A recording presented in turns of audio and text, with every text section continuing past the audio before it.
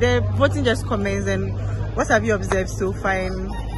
As you can see, I'm sure the voting is going on peacefully. I want to believe that it will be very peaceful, orderly, and I believe that at the end of the day, the verdict of the people, which I believe will be a resounding victory for Honorable Gyakye Quayson, will be accepted. Do you think it will be a keen contest, or it's just... it's a keen contest, all right, but I believe that you will win handsomely. I have no doubt in my mind that Gyakye Quayson... Based on what, especially? Number one, I think the people have appreciated that they have meted out raw injustice to him. He doesn't deserve to have been ousted as a member of parliament because he did everything that was legitimate and proper to be elected member of parliament. And like it's been said, the courts didn't serve the cause of justice in this matter. And so I believe that the good people of Assin North would give him justice. And on top of that, in the short period that he has been there, notwithstanding the fact that they are frozen his common fund and others, he has worked. When we went around the villages and others, they testified that Quayson is the person who came to do some good for them. And so they will reciprocate what he has done for them.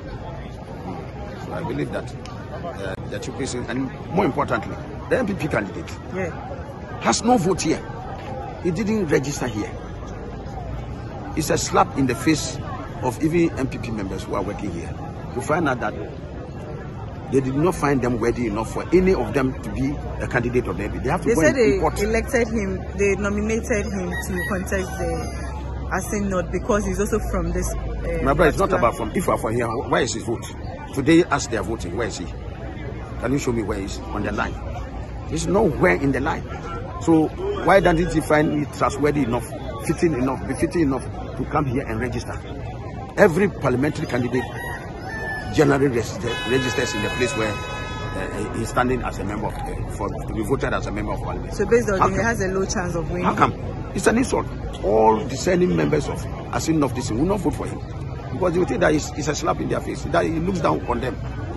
That they have to leave everybody here and go to Takwa for him to go import him and bring him back. You see the import mentality of the NPP. So it doesn't really make sense. Thank and I believe so that the people will do justice.